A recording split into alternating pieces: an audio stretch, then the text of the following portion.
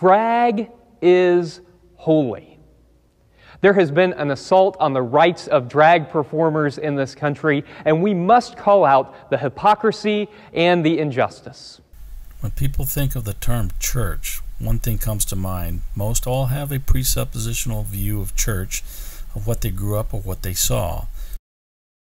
But church is actually a gathering of believers who come to worship Jesus Christ and our Father God. And that is the most important thing of the church, is the corporate worship of God. Sadly, what we're seeing here in America, and possibly all over the world, is just this nonsense of what church has become, this gathering of fools. But what we need to understand is, what is the mission of the church? What is the church here for? And what is it to do? And for us, the beginning would be then, what is the mission of the church in the world? What are we supposed to be doing here? You might think that we're supposed to be providing entertainment for unbelievers.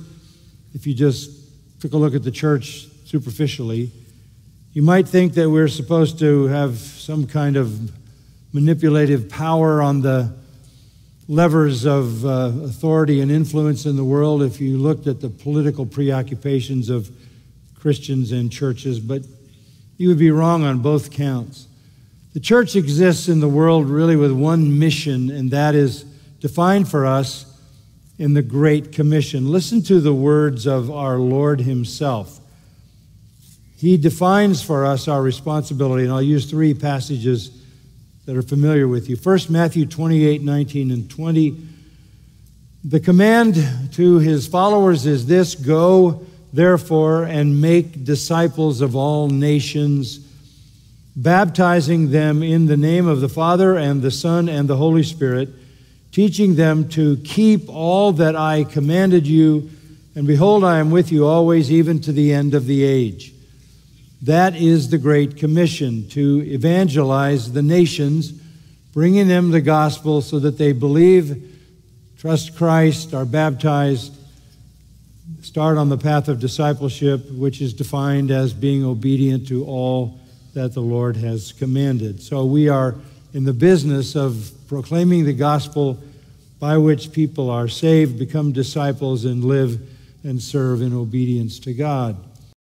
As you just heard, the mission of the church is for one thing, and one thing only, is for that Great Commission for us to go out and preach the gospel to the world so that we may make disciples for Christ. And that is the church body. Disciples gathering together, worshiping the Lord. Good to see you. Good to see you too. Are you at church? Yes, we are. Welcome to Saddleback, everybody.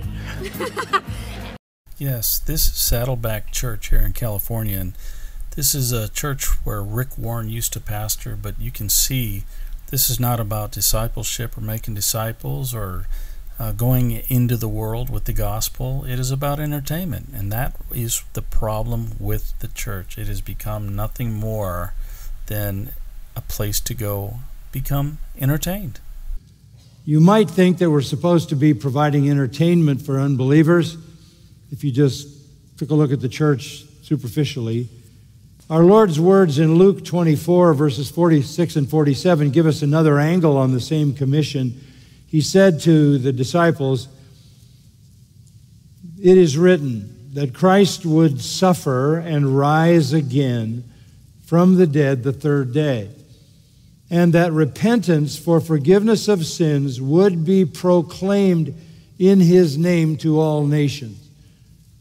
There is our commission, to proclaim repentance for forgiveness of sins in his name, the name of Christ.